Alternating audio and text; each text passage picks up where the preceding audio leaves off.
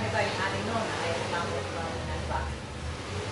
O naibigay pag-ilis na isang dito sa kuwan. Ikan sa bigagita, mas pas-pas siya makita ni kuwan.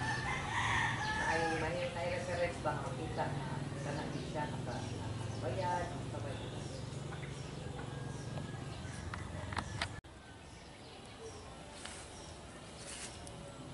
Kung na pasabot ni mga book ni nakabayad siya asa.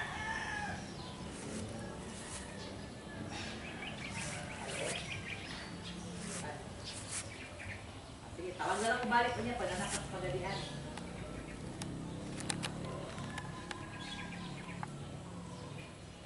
This is the backside of the Pemphis, and Pemphis likes to have so much green on it. Okay, that's why I allow this all my Pemphises to grow freely, but not that freely though. And I have some growth here, like this one, which I allow to grow because this is what Pemphis like. They like to grow many branches because once in a while Pemphises also just die on their own, and sometimes I have already created a pad and then that branch suddenly dies and I don't know the reason for that.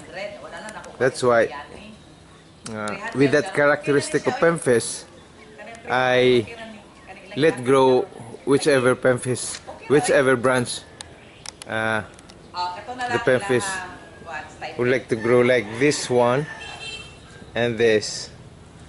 So these branches, okay, so are emanating from, for example, that one. Okay. Okay, that one.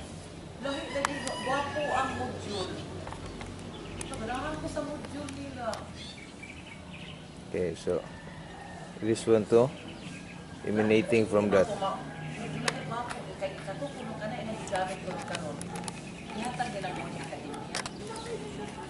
So like this one, this side of a branch, I allow the, okay. So for example, this branch and this side of the branch, I allow to grow to create a future pod. See, and this one, hopefully this pod here, and this will create a pod here and here. So we allow them to grow like that. Okay.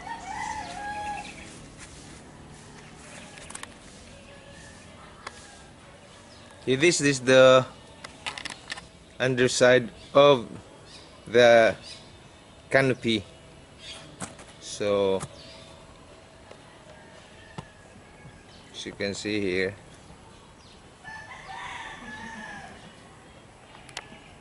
okay.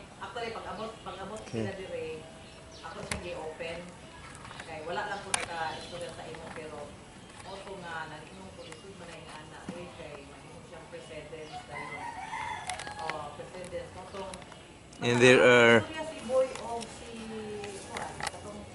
are branches which are sort of hopeless because they're underneath, and so like for example these ones, we need to remove this branch, so we remove that. Okay, there are more there, so we just remove it by hand or sometimes with scissors.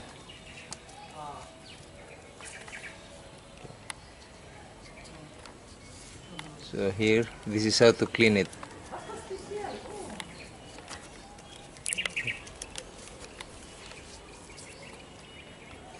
So another is also here, this side. We remove another, this one. So these are considered suckers. Okay, another here. So we remove them. So even here, okay, they cannot be reached with the camera anymore. So only from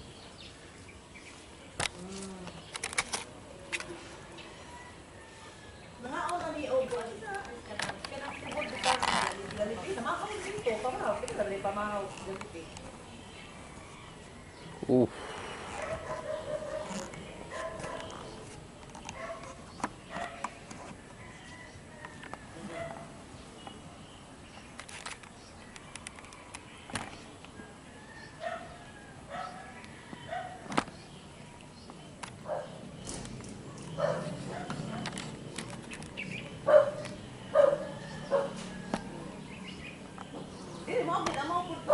So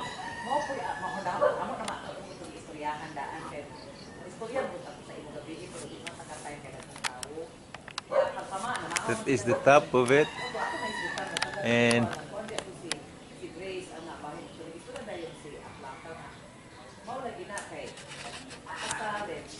that's the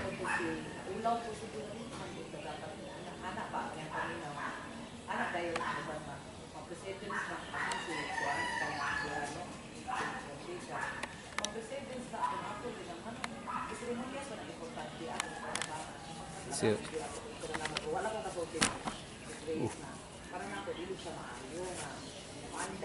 so the way to is to cut this. The way to trim is to cut the tip. You can reach the brown because you want this to be short so that it will not shade the weaker ones. So this is healthier also for the tree because the base would be stronger. See?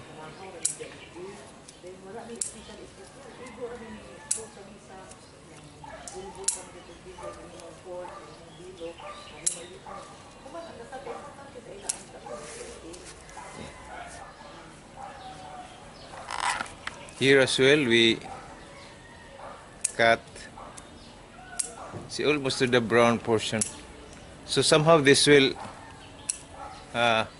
expose all the twigs to the sun, and there are also dead branches. You remove the dead branches. So for example in this one, okay,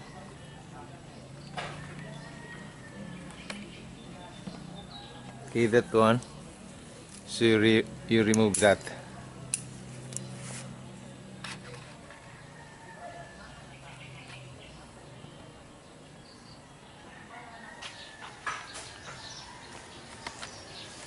This portion on the top I have already finished, including here. So I still need to work on here, this side too, this one. Or maybe I just leave this one to grow further. This one I need to work on also. See, if you take a closer look on the top, see there,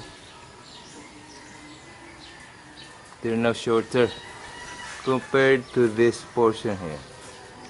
See? So I need to work here.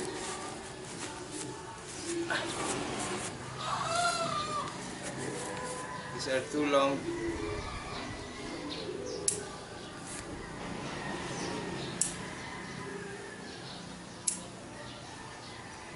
See, I work first once on the tallest.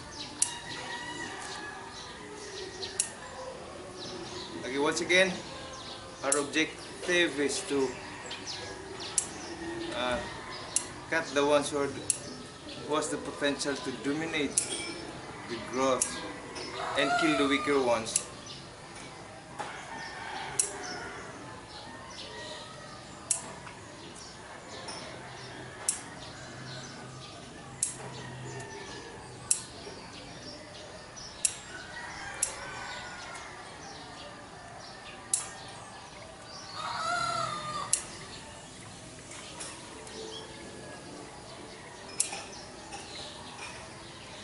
So basically you just take off the tops, the tall ones, so that you will have sort of a regular.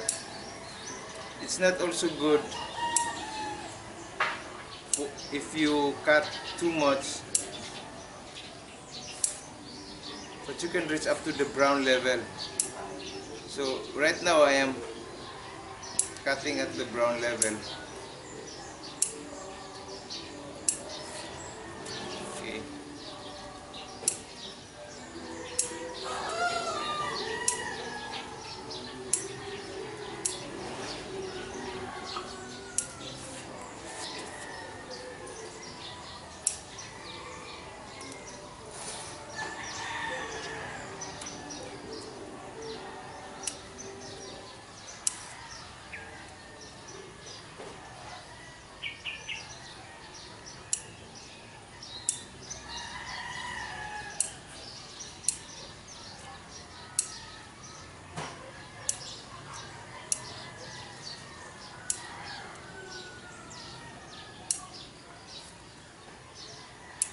Some here I am leaving because it might.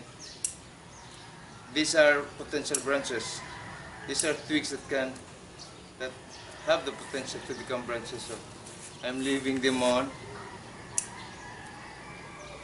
So for this pad, this one, I am working on. These branches here are included in this. Okay.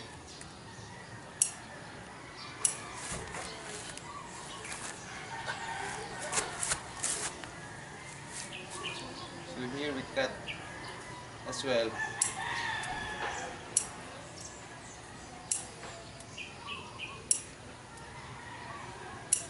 So this is to do it to make your Pemphis grow healthier. Let it grow first so that it can conserve energy, or it can have stored energy. Then that's the time you cut, and then this is the pad. This is one pad like this, or maybe I can separate this to be another pad. See, there are many dead branches. I need to remove them as well. Now if you look here, there are so many dead branches. You need to remove this one, also this one, even this one.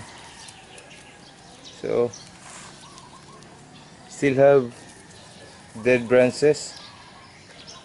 Okay. So this one, yes. That one, that's a dead branch you have to remove. And even here, still have a dead branch. Okay. So if you notice, this has thinned. Yes, it has thinned. That's why you have to cut so that it will grow more twigs and it will ramify. This is a dead branch. With just my hand, by just bending them, here's another one. So what you would like to do is you let them grow freely. Then when they're about they are away, or they have surpassed the silhouette about 2 inches, then that's the time you cut them 2 inches or more. So you cut them and put them back to the silhouette, and by that, letting them grow freely, you develop strong base twigs. So when you have strong base twigs like this, there's a bigger chance that you will also grow healthier foliages. Okay, I have completed my trimming, so including this lower part. Okay.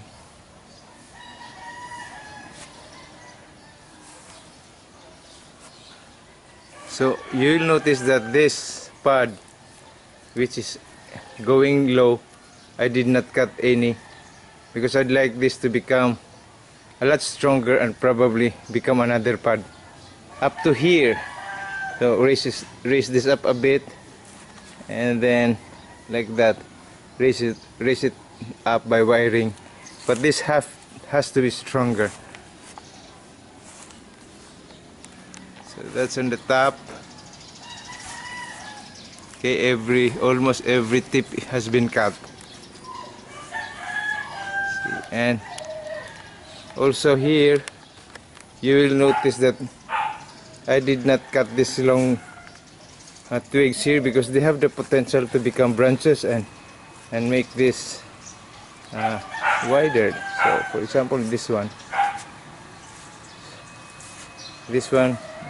if I can make it up to here I mean the pod, not just the branches. So these ones we can turn down like that, wire down like that, and create a pod here, another here, and that would be good if I can make that.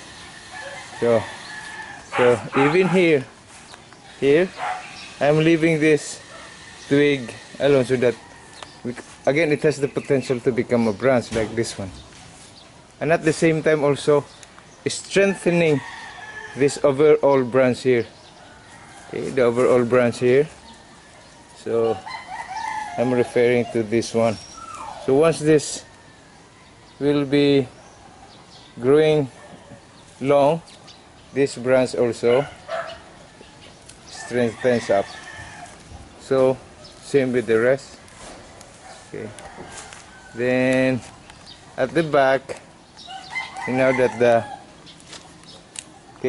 new branches I have not cut any, of course, because we would like this to be stronger, and then especially at the base we'd like it to be a lot stronger here at the base.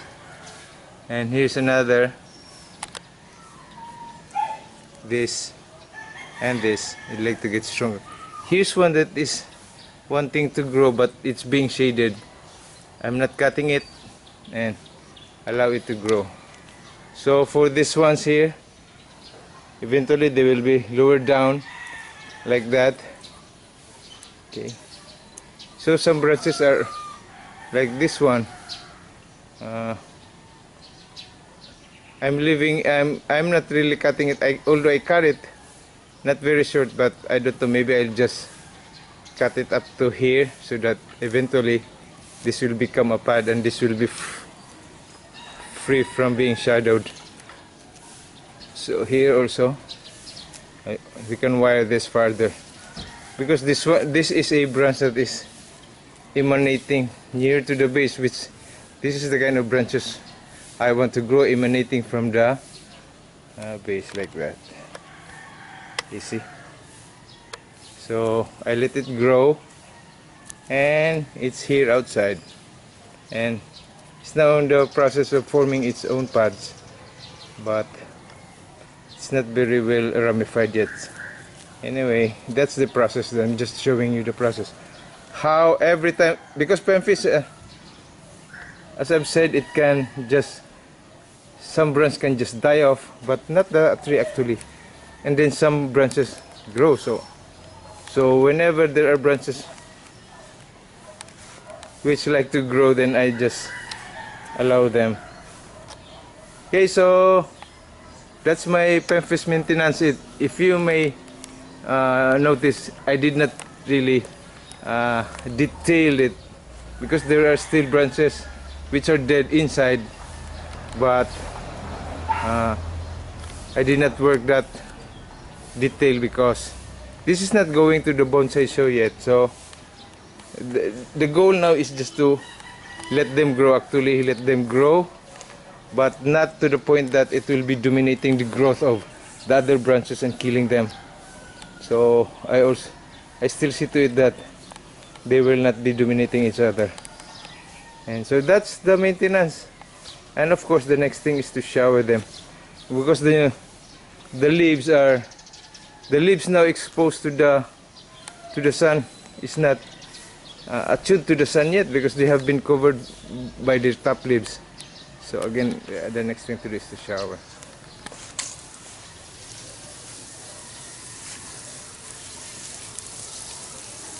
Okay, so we shower them from the top, and then, so for example, if you have new cuts like this one, I wash them actually So I shower them from the top, and then I also shower from the bottom. This is also part of my pest control. I wash them from the bottom, okay, so that some pests might be hiding. Of course, the pest is prone to be hiding. Oops. I think my hose has been kinked because it is very slow. The pressure is very low. Probably somewhere. Anyway, I'll just continue. So to increase the pressure a bit, so you can focus it to increase the pressure a bit, then wash again from the inside. So from the underneath. So that's how I water my Pemphis, at least once a week. So once a week, we wash them from the inside or from the underneath.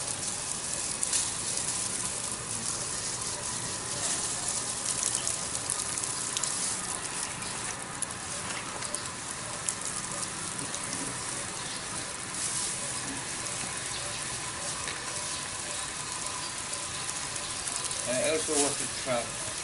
And of course I include the ground, because basically all plants receive nutrients from the ground. But some plants, especially Bantigi, this Pemphis, can well adapt into foliar fertilization. But what I only spray here is the salted water or the sea water.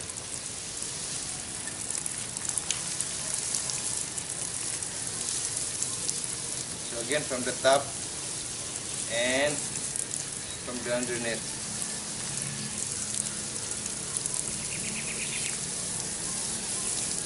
So even if you haven't trimmed it yet, you can do this once a week.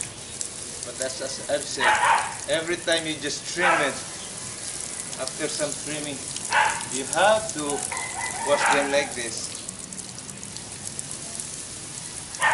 so that they can absorb water from the foliages and defend itself from the new sunlight.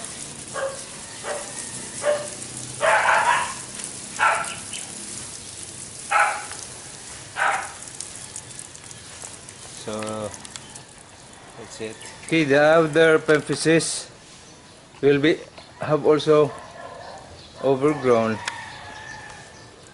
like that one. See, the leaves are getting out of silhouette, and so they also need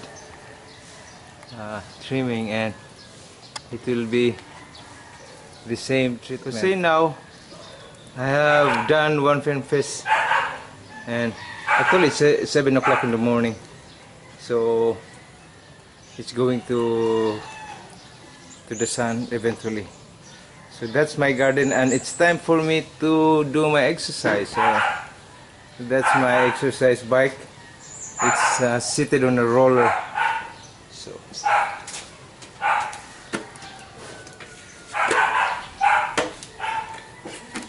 I can hold myself here, and sometimes I can not hold.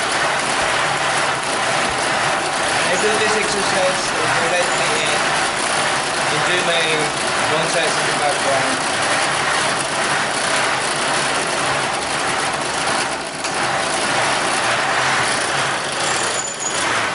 I will pour on my left side. I will just step on the stool.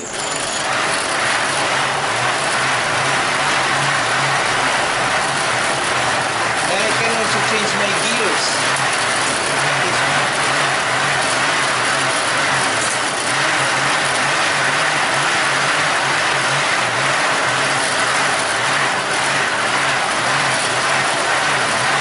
Sometimes I can work for about 15 minutes.